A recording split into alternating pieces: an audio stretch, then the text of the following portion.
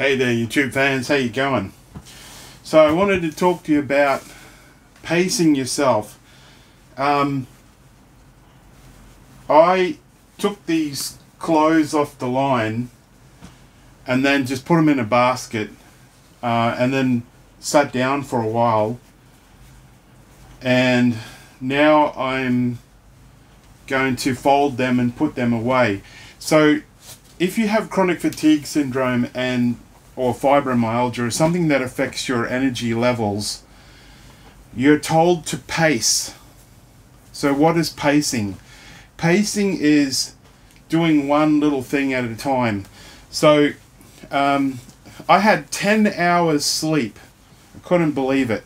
10 hours sleep and I still feel rotten. But that is textbook chronic fatigue syndrome or fibromyalgia, right? So my whole point is this: just do one thing at a time, or else it becomes very, very difficult. So even for me to stand up here, I was even thinking of sitting down with a chair and doing this, which you can do, which is not a bad idea if you have chronic fatigue.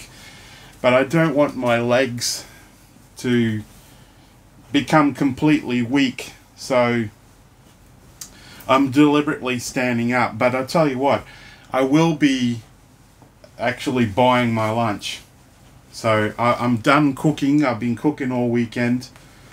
And just to save that little bit more energy, so I'm puffed even talking, I'm going to go and buy my lunch, go and have a Subway.